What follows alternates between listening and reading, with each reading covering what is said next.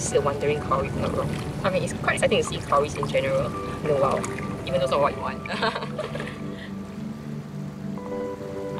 So we're here very early this morning to look for tiger cowries as part of our research project on the mariculture of model organisms. They are highly popular in the aquarium trade, so that's why we are looking for the species. So what we are trying to achieve in these 3 years is to see whether they do give us any kind of spawning in the lab. Cowries are a type of sea snail. When you first see them, what really attracts you is their really shiny shells. So they're not as easy to find. They actually do spend a lot of time hiding under rocks. That's why we're always squatting and bending our bodies. Arabian cowrie. Still not the one we want.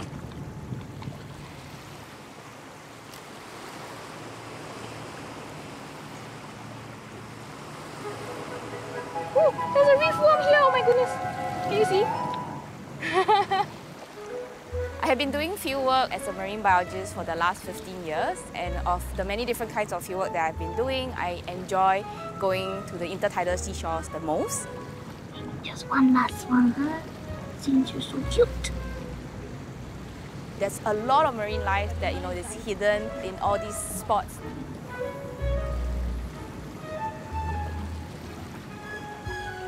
No matter how many times you visit the same seashore, you will always be able to see and find something new. Frogfish! I just spotted a frogfish, which is considerably hard to find because it's usually highly camouflaged. What's very interesting about a frogfish is a lure that's on top of its head. It lures in possible prey. It's basically like an ambush predator. So it would open its mouth when a prey is nearby and catches it right into its mouth. This is a treat for us. Frogfish!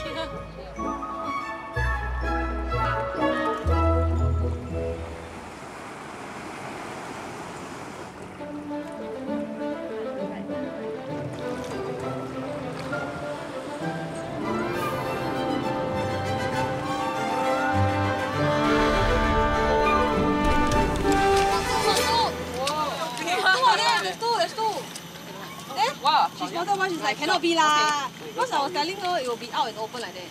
Then she's like, it's big. Yeah, it's super big. Yeah, usually like that when they big. I'll take after you.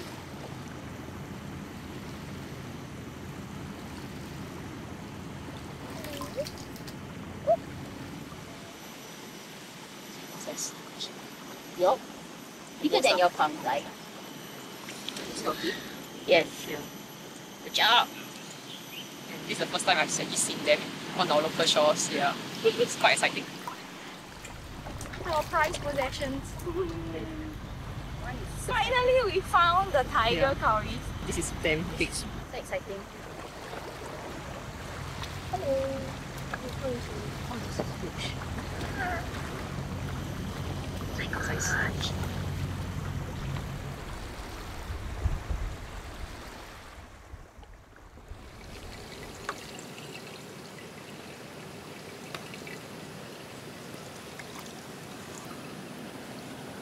In the wild, I actually see more Arabian cowries than the tiger cowrie. The tiger cowrie, I haven't really seen them in the wild at all until the Sentosa trip.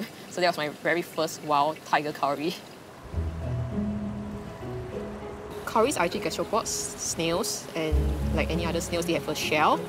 But something unique is that they actually have a mantle, a sort of like a thin tissue that envelopes their shell to keep it clean and so that things don't foul on it. So that's why their shell is actually very smooth and shiny. Yeah, so this guy is actually looking very nice right now. It's actually got its mantle out. You can see. So the tiger cowrie is bigger than the Arabian, definitely. It's quite heavy as well, very solid. So it's called tiger cowrie, but it actually doesn't really look like a tiger. There's spots on it, and the spots are actually quite unique, so that's how I identify them as well. There isn't a lot that is known about cowries yet. We do know that they are single sex, they lay eggs, but there isn't really a lot of information on the larvae development and how they develop into juveniles. So I think that's a very big part that is still yet to be explored.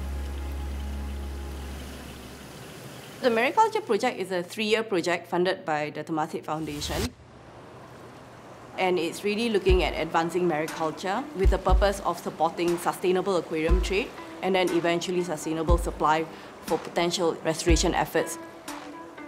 It focuses on 3 main organisms: your cowries, your clams, and your corals. I feel that, we don't quite realize how much might be illegally harvested and how it could be unsustainable in the very long term if we don't do anything about it. Right now I'm skewering the prawns and cucumbers onto the feeding plate so that the cowries can feed on it later on. So I skewer them so that they don't float away.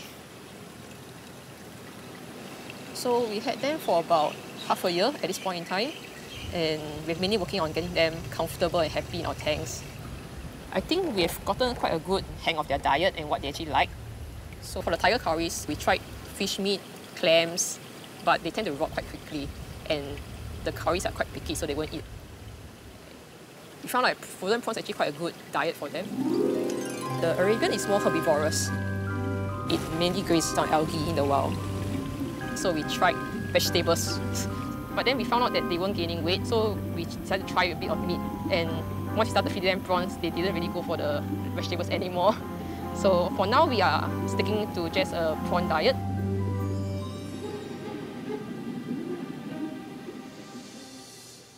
She is very passionate about what she's been doing, which is culturing animals, from mussels to sea urchins and now to cowrie snails. She's very famously known as Mother Teresa. She's really good at culturing things, like very, very good. You would think that she's very quiet, plays it very cool. She is very calm and collected, but still water runs deep. She has green thumbs, or in our sense, blue thumbs. She's really able to get things to spawn and reproduce. She will come back over the weekend, stay overnight, just to make sure that the animals that are under her care is doing well, that they're living their best life possible. Although there have been attempts to culture cowrie larvae, as far as I know, no one has actually succeeded to get them to settlement yet. So definitely from this project, I would like to be able to culture the larvae to settlement and get a baby jury now, I guess.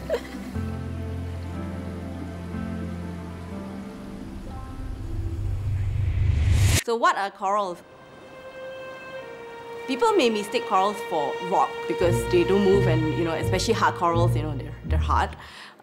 People may mistake them as plants. But corals are actually animals. They're quite vicious little buggers, and they will eat things like jellyfish, eat plankton, and little critters in the water columns. They can eat small animals, and they can also get energy from the sun. So it's a very strange animal, I would say. Similar to how rainforests are on land, corals are like the structures that give a lot of marine communities the life that they have now.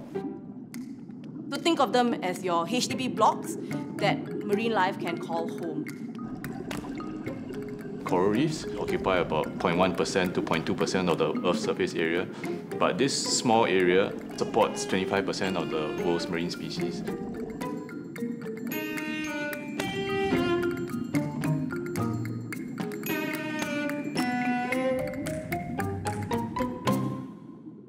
So in the mariculture project, we chose 3 different types of corals: the Porites, Acropora, and the Pachyceres, or more commonly known as the boulder, the branching and the plating corals. My favorite is definitely the Porites. The boys, they make fun of me because it looks like just a brown rock. But I love it because it's one of those corals that are actually known to be very long-lived. They can actually live for centuries and grow to huge, huge sizes. The largest one that I've personally encountered is 6 meters tall and like 4 meters wide. These type of massive corals have bends in them, like the same way trees have tree rings, and we can actually age them that way. As a coral, they're very troublesome. They're very, very troublesome to grow. They really need the right conditions, if not they'll die off, and they don't fend for themselves. Like any coral that is nearby will easily bully a Porites. Yeah, and they're just very wimpy. And then you have Acropora, the branching coral. They're the prettiest and what people usually associate with what coral reefs look like. for scientists, they are mixed bag. When you give them the right conditions, they grow very, very fast. So on a project, it looks very nice. And then if conditions are not right for them, they die off very quickly and they rarely recover from high stress events. So they're more of a diva kind of coral, I would say. People like to work with them, but they're not that easy to work with. I'd say the Pachyceres is a more generalist. Can you say pao ga liao? It survives quite well in our tanks. There are concentric rings radiating, and in our tanks, we can say that they are one of the faster growing ones, an average about 1 plus 2 cm a year. They are one of the better species to work with in Singapore because they're very resilient, they're very hardy. Almost like a weed in Singapore, actually. They grow a lot quicker than other corals, pretty aggressive. They will kill other corals if they have a chance for space.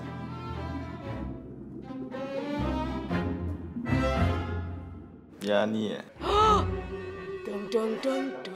She's the boss, she's the one calling the shots most of the time. She likes to call herself the admin auntie.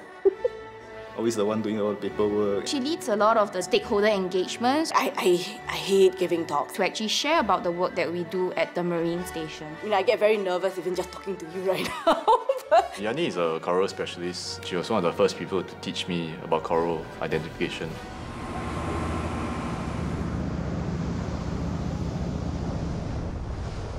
The coral team is made up of Yani, Wei Long and myself. So we are in charge of finding very efficient ways to grow corals and basically to upscale our production.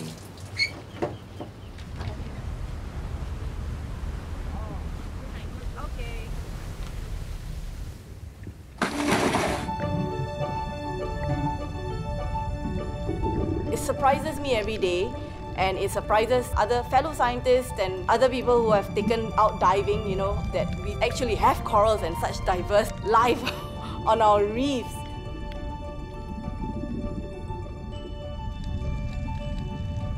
In Singapore, our water is very silty, so the light that our corals receive is very low.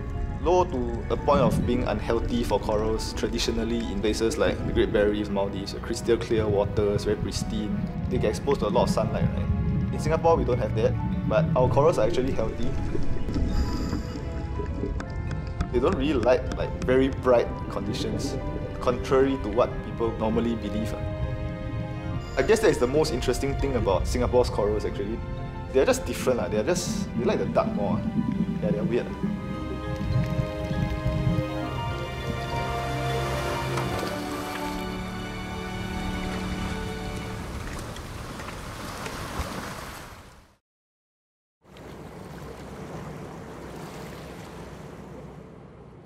Two ways of getting coral babies. One is to get the corals to have sex.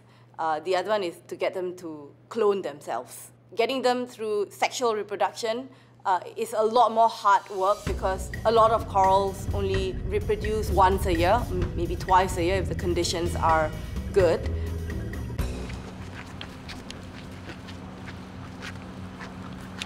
So as you all know, we collected 6 Acropora colonies from the field a few days ago.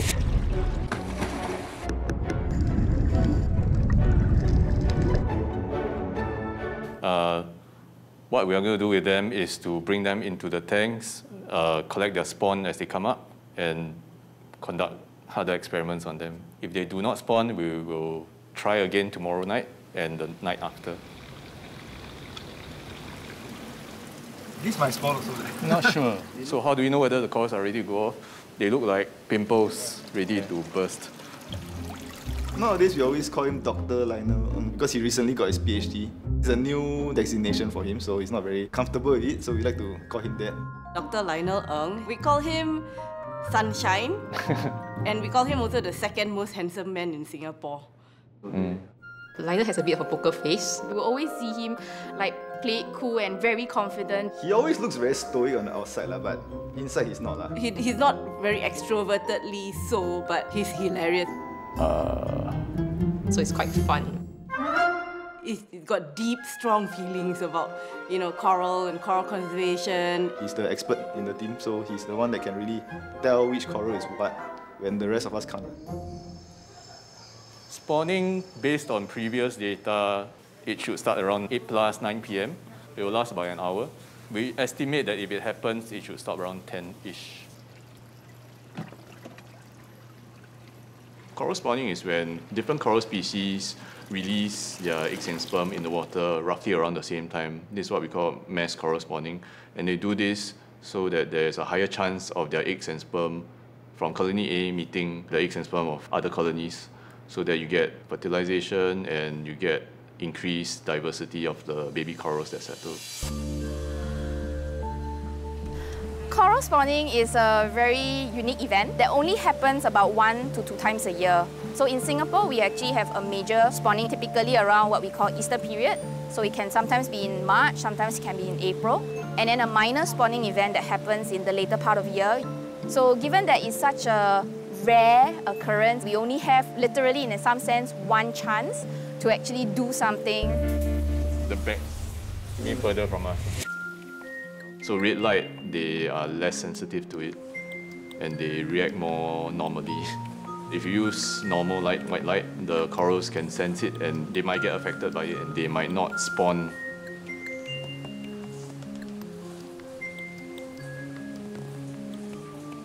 You see this slit over here, that's the mouth. So last year we noticed that you're giving out puffs of whitish clouds. Okay. Which is possibly sperm.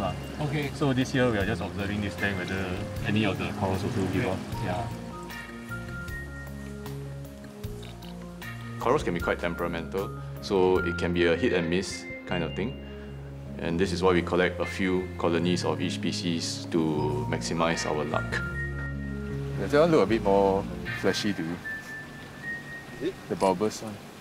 Yeah. Just now was a bit more exposed. Yeah. Shall we check the other time? Yeah, nothing. So tonight, unfortunately, none of our corals spawned. Some of them look like they were setting, but ultimately nothing came out. But it's okay, we'll try again tomorrow. The spawning of the bundles, so far from what we saw, it actually slowly rises up. Yeah, but that was just stuck in the middle, so I don't think it is. I'm feeling a little bit disappointed. I think it's completely not even out there. But that said, I think I'm still very glad to be here, reminding myself why I do what I do.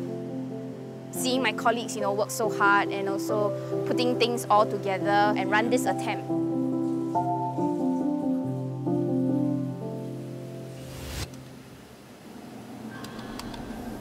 I'm counting the number of larvae we have, how much there is, and we can feed them the appropriate amount later on.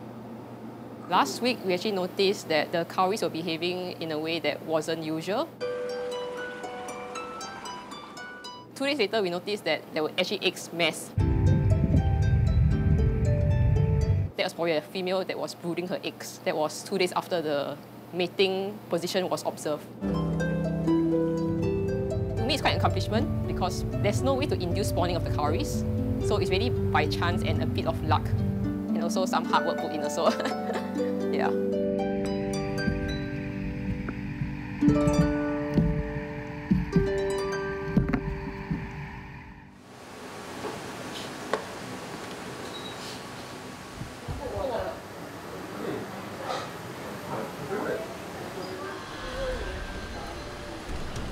For this mariculture project, it fits in the longer term. A lot more time is actually put into the preparation to actually testing protocols. It's all very hard work. We actually, sacrifice family time to be here to actually discover something interesting. What do you all think about the coral spawning? Like, do you think they will go off today? I think they won't. I'll set the expectations low first. Oh. Always good to set it low first. And anything that happens is It's a bonus.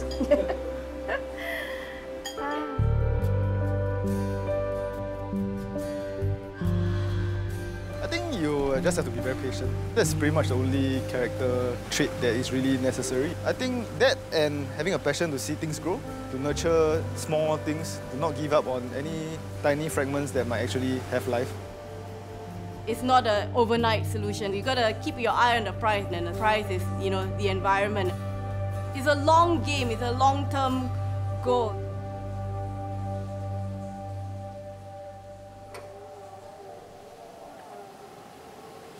Tonight is day 2. We were actually expecting to see a little bit more spawn because it's a bit further from the full moon, but nothing spawned. I see things in the water, but I think it is. The last few nights we've been staying overnight and it's really tiring. It feels like the only break I have is actually sleeping and not much in between. And then the cycle starts again. At the end of the hatching period, we collected about 20,000 larvae. So we use a sieve to actually filter out the larvae so that we can concentrate them to count them. We pour it into a new beaker and then we pour a known volume of water so that we actually know how much larvae there is in that particular volume of water. 200 Mei Lin. Oh, that's a lot. But we have to check whether they are live or not. They look live. You want to take a look? Yeah. Based on the counts just now, it's about 200 larvae in this beaker. So today's actually day 4 since the first batch of larvae hatch. And we count the larvae that's managed to survive until now, take some photographs, maybe preserve some for further analysis later on. They are so active. I am still on maternity leave. I still have about 3 weeks more. But you know, like it's really like once in my lifetime to actually get to see the cowries spawning and also the larvae of the cowries as well. So I definitely had to like find my way back to the lab regardless of how. So cute! Cute, right? Look at this. Oh! It's getting more opaque, the shell. So you see Yeah. the reddish colour. Yeah. Is this a hut? I really don't know. So I think things are looking pretty good. We have more than 80% survivorship. I do get a little attached to the animals and the babies as well. But sometimes you have to realize that culture work isn't always successful. And they do die most of the time. Science takes time. It took almost 7 months before my cowrie started spawning. I think one of the more major milestones will be definitely when they start to lose their swimming ability and actually metamorphosize into crawling juveniles that more closely resemble the adult cowries. Give or take a month. Yes, another month. About 3 more weeks. 3 more weeks. Sounds easy, but not easy. Yeah. We've been here 3 nights and frankly we are tired.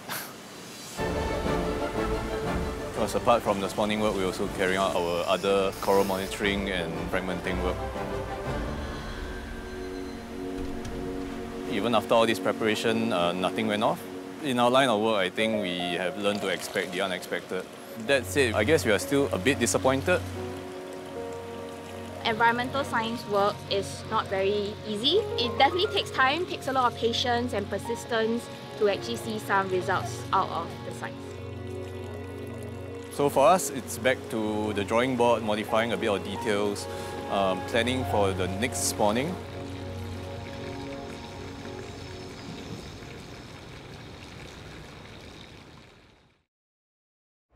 What else you want to see today? What do you think you will see today? Oh, that's a lizard. Look, Maya. Oh, go around the trees. You're running up the tree. That's a changeable lizard. Yeah? You think you saw that the lizard? It's a common lizard here, but it is not a local. I'm a mother of 2 kids. Wow, Maya, you are so heavy now. My hand no strength. 1, 2, 3, this way. Okay. My older girl, Ada, she is 4 years old now. And my younger girl is Maya, she is 1. Yeah, I think it's been a very interesting experience for me. Are your friends here? Ah, see, all your teachers are here already. Hello, Ada. Come, are you ready to go to school? No, I want to watch. Again, after Ada was born, I struggled with my identity. I'm not just a mother, I'm also a scientist, an advocate, and a science communicator as well. So, before I had my kids, I was very active in the marine conservation scene. I was always attending events, being a part of major activities, also engaging with stakeholders, communicating science and giving talks and presentations to schools. But after I became a mother, I felt like almost all my time was sucked in to really be looking after this little tiny human being that was so reliant on me. I can't remember how many times I had broken down just because I couldn't cope with either of the roles. I think it took me a while to realize that I can't just keep them separate all the time. And in fact, I'm a mother of science. I'm a mother working in a STEM field. So the algae is growing very long, but your fishes are eating it. So we don't need to cut it. I think they're hungry really. It's time for you to feed them first before we go and do other things. Slowly. Yes! Good job. Mei Lin is like our poster girl of our lab. Wow. She's a well-known figure in our marine community, and you can tell from the enthusiasm in what she's saying that she really believes in what she's doing. To the team, she's a very more of a motherly figure. She's always the one taking care of us, making sure that everything's okay, making sure we have everything we need. Yesterday night you asked to look for what? The seeds, ah? Yes. You can see that she's trying to pass on that passion, pass on all that knowledge into the next generation as well. Want to try and see whether there's some on the floor? Yeah. Yeah, come, let's go and have a look. Are you sure they're from this tree? I don't see any seeds though. Oh, Ada, look, there's a mushroom. You've been wanting to see a mushroom for a long time, right? Yes? Yes. Do you want to pong on the head? You want to? Because it's got red. Oh, they bite you, ah? Okay. Cross the bus stop.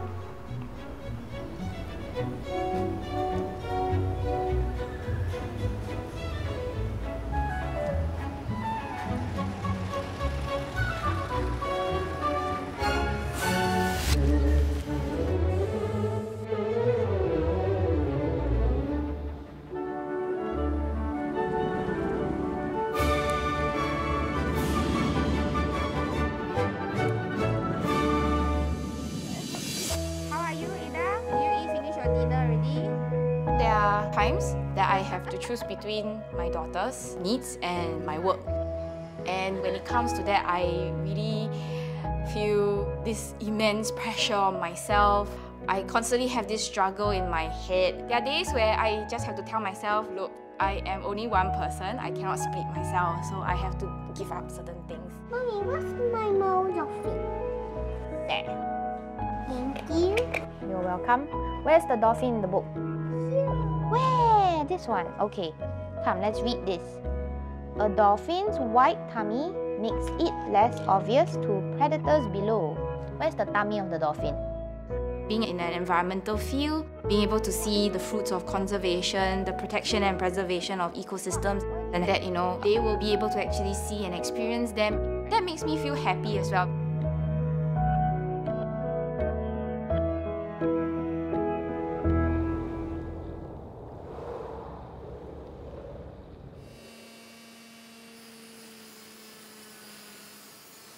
Fragging is short form for fragmentation, so it's the process of breaking down a parent colony into little fragments.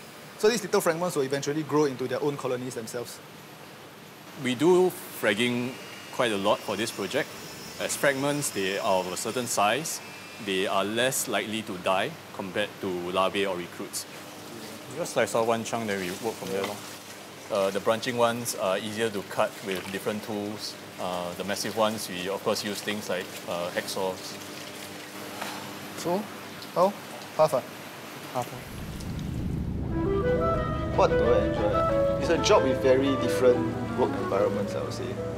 I can be in the office one day, I can be in the aquarium another day, I can be out diving in the field another day. It's a very not routine job at all. There's a lot of independence and autonomy in the job also, so that allows you to explore methods to solve problems that you otherwise wouldn't be able to. So it's really up to your own creativity, your own thinking, and that's what appeals to me. Wei Long was finding ways to prop corals up. So recently we explored the use of Lego bricks.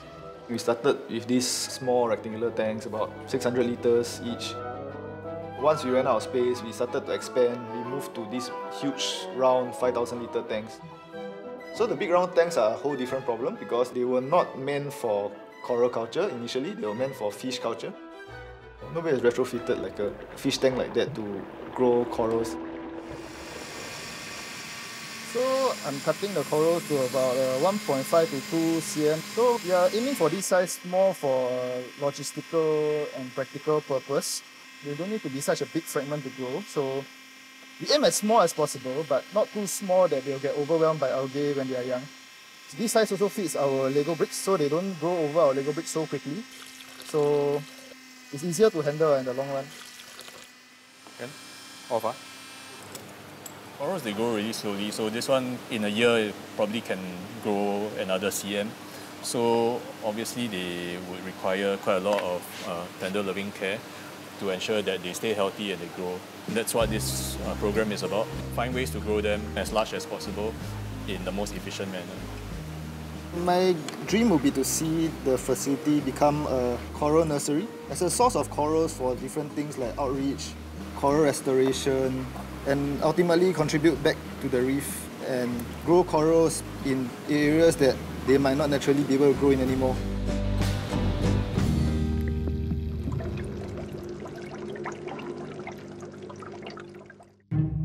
Culturing of animals is a full-time job because they don't spawn when you want them to. They lay eggs anytime they want and the larvae hatches anytime they want when they are ready. So it's a full-time job, sometimes even more.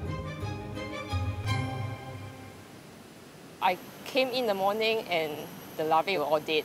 Yeah, just empty shells. Immediate feeling was just disappointment because we were so close to that 1 month mark. I was hoping to reach it and I immediately texted Mei Ling to share my disappointment. The day before when she came, they were still swimming and alive. And it was only just overnight and we completely lost our last few. Being the very first batch, you can say that we are very kanchong parents because we don't really know what to feed them. And then we were like, oh no, did we do something wrong? Did we rush into the decision of adding another different type of algae and also the number of algae as well? We were trying to juggle many things, increase their survivorship, but also being able to run experiments at the same time. So it was definitely very stressful. At the moment, Teresa's really taking helm of the work. She's coming back every day, including the Saturdays, Sundays. So my daily routine is taking care of the cowries and the larvae, feed them, observe them, see how far they've developed, and then we take pictures, measurements. It's a lot of work. Every day I come in and I hope to see something new, something develops further. Yeah, I get very jealous because I have to spend my time between working at home and still at childcare at least the last month. So I get all the updates from her via WhatsApp. I get very excited. Yeah, although we're not in person together, but I think we share that joy together. They kind of groom the eggs sometimes. She does. Like blowing yeah. or just touching it, right? But this one here is not really doing the same thing. She doesn't move much. Yeah, she doesn't move much. But her egg might look quite small though, this time.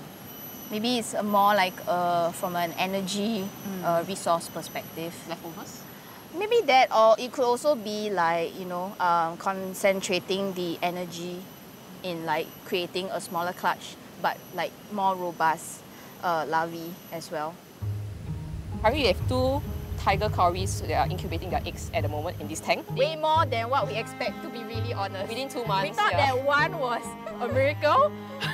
And we can close shop. And we can, sort of close shop or at least be able to consolidate what we've learned. We were talking about when can we take a short break, and then we were sometimes talking to our cowries and say, can you please give us a break for a while, and so that... Obviously you're not listening. Yeah, so we can take a breather and then understand what we've collected so far. So I guess we got a happy problem right now, that having a bit too much success and they're all laying eggs and breeding very well.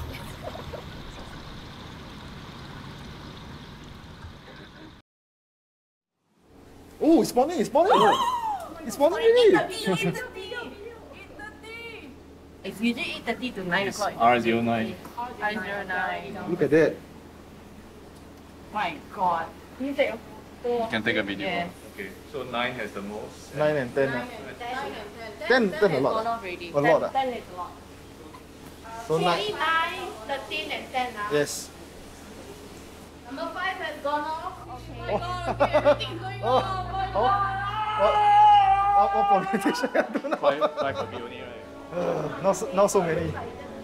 So same as the field timings, like that.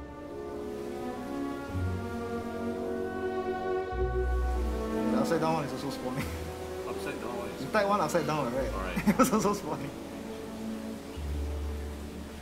So my expectation initially wasn't that great because coral spawning is a very hit and miss thing. Either you get it or you don't. But this round we had a lot of spawning. 4 out of our 5 colonies spawned. You see, like some of them are very pimply. Oh my god, yeah. Yeah, that's what setting looks like. Yeah, they're all coming out. In the field, you'll see the fish before you'll see the corals. Oh. The fish will all flock to the spawning coral to eat the eggs. I'm a proud parent now. Wei Long is the baby of the group for now. Wei Long was actually a student of mine. His brain is actually constantly working to come up with a solution or an idea of how to get his experiments to work. How to connect the pipes to give you good flow in the tanks. Experimenting with using apps. Just from the touch of a few buttons, you're able to control the water pump. So all these were his brainchild. Wei Long with his like palm tree stout hair. Probably gets in the way, I guess. They stopped already yet? No. Still going. The tree is still going. When the coral spawn, it's a very magical experience, I would say. Every egg bundle consists of many eggs and many sperm.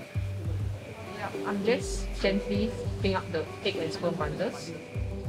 There are egg bundles coming out from every colony. We mix egg bundles from colony A with egg bundles from colony B. Oh, this 9 and 10. We mix them together, they fertilize, and we get embryos from them. Oh, so much. That's what? 9. Correct. Yeah. Put something also. Yeah, next round.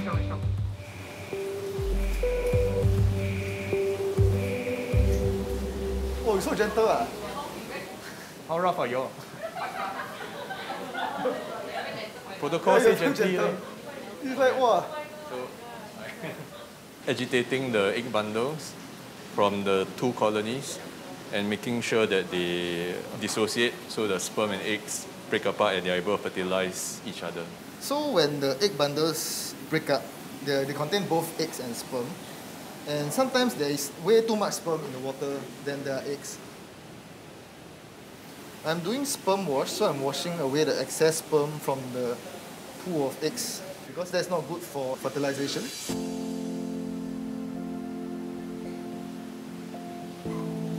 Is this to do counting? Right? Yes, we want to know how many embryos per volume. For the current tanks now, we are holding about 20,000 eggs. So we are hoping for at least a couple hundred that will become successful recruits from that. So last year spawning, we only got 2. So this is a huge success as compared to last year. Why do you if the return is so little? To start somewhere, I would say. We can't just say that it's difficult and not try it.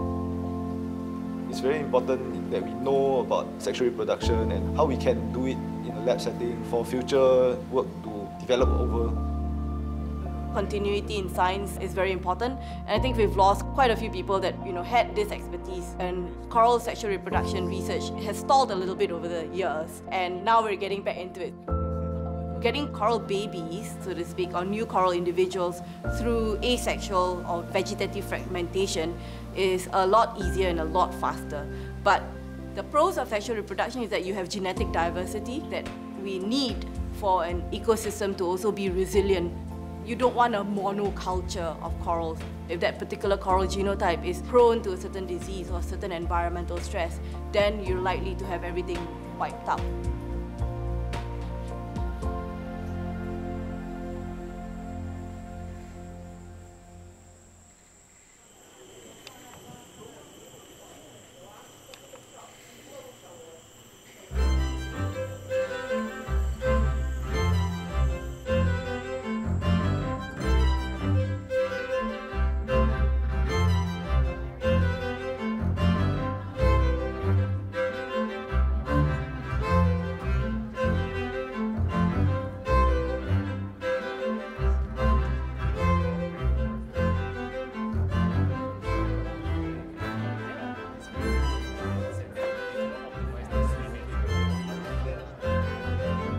Good afternoon. Hope you guys have fun on the Marine Open House.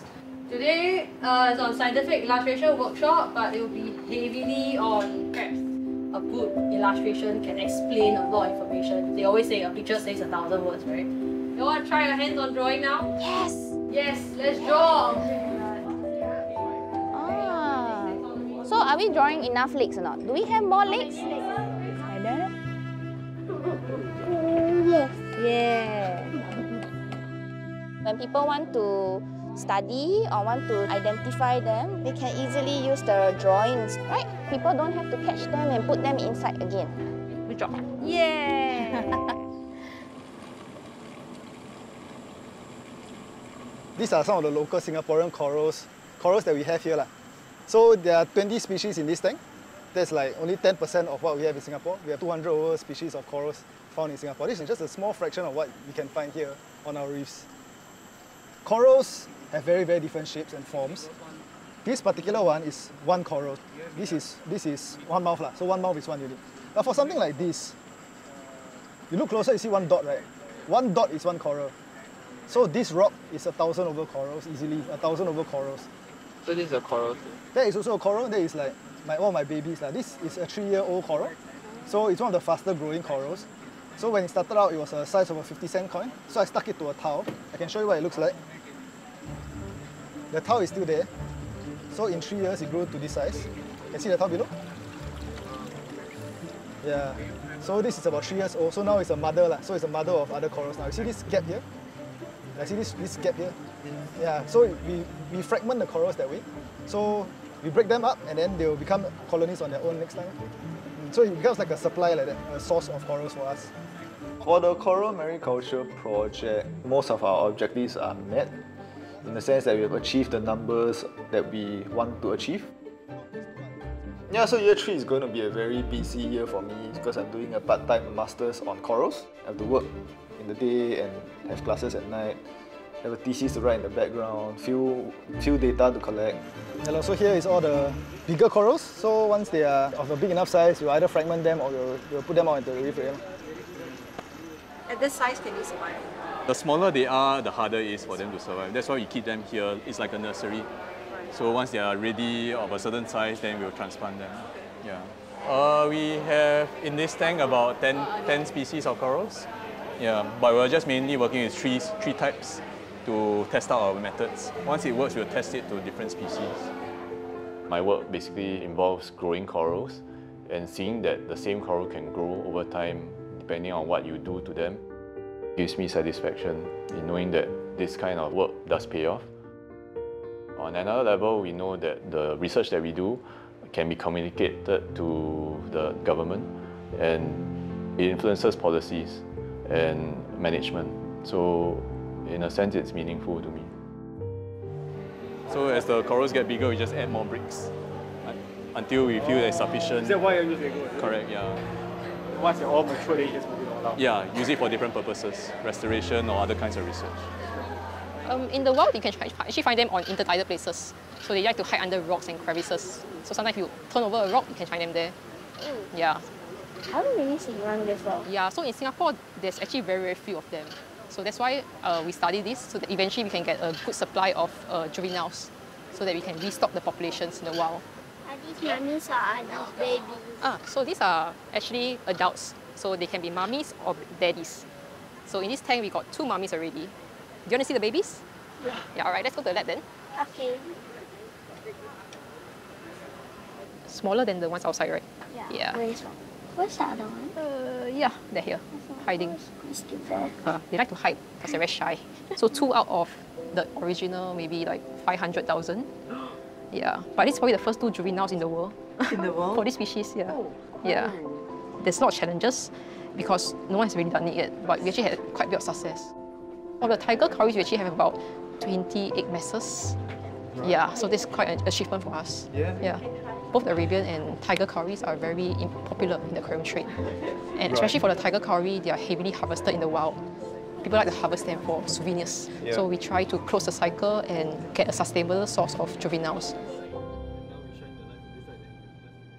So translating the science to, something that's applicable to policy is very important to me. It's deep-rooted motivation to do what I do. So I think next year what we'll do is to see how that can actually be incorporated into management and better practices for sustainable aquarium trade that will be useful for a wider bunch of stakeholders. In the second year, we had, I would consider, raving success with the cowries reproduction and larval development studies. So we have unfortunately neglected a little bit on the giant clams, but in the coming year, there's a lot more exciting things happening for the giant clams and myself, which I'm really very excited about.